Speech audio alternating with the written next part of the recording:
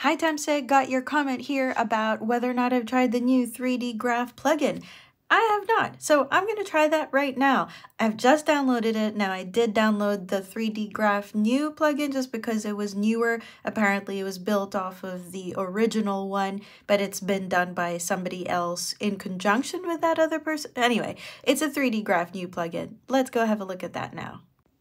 So let's hit that. And we'll see what happens. Oops, I already got an error. Too many nodes because there are 11,951 nodes. Okay, let's just let this go for a bit. It does seem like a lot. Wow.